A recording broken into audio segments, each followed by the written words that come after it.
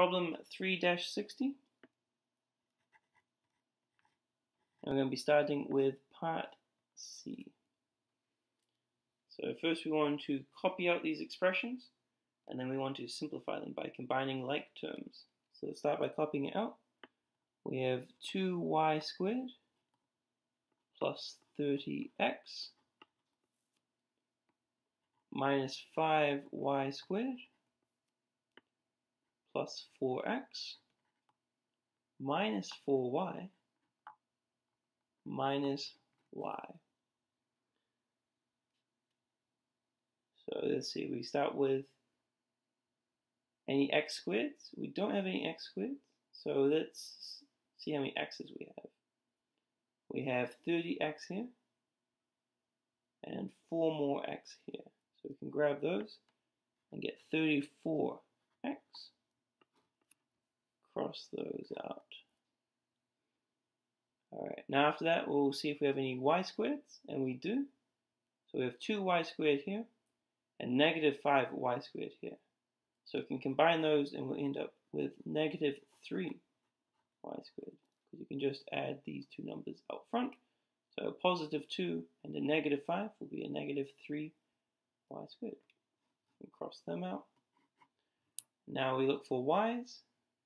We have a negative 4y and a negative y. We can combine them to be a negative 5y. Cross them out. And it looks like we don't have any terms left. So we've now simplified the expression to be 34x minus 3y squared minus 5y. So let's do part D as well.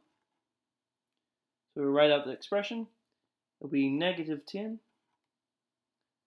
plus 3xy minus 3xy plus y squared plus 10 minus y squared. So let's start by grabbing, let's go with the xy's first. So we have a positive 3xy and we also have a negative 3xy. So if we combine those, we'll end up with actually nothing, because we have just as much in the positive as we do in the negative. So they cancel out and we'll get 0 right there. Now let's grab the y squared. So we have a positive y squared and we also have a negative y squared. So once again, because we have the same amount of positive and negative, they're going to cancel out and we're just going to get plus 0 again. Now finally all that's left is, oh, and we should probably be crossing them out. Makes it easier to tell when you're done. So now all we have left is a negative 10 and a positive 10. So negative 10 plus 10 is going to be 0. So we're actually just going to have a whole lot of nothing, end up with 0. So you can see why it's pretty good to simplify these expressions, because it looked like we had quite a bit going on here, but really it was just equal to 0.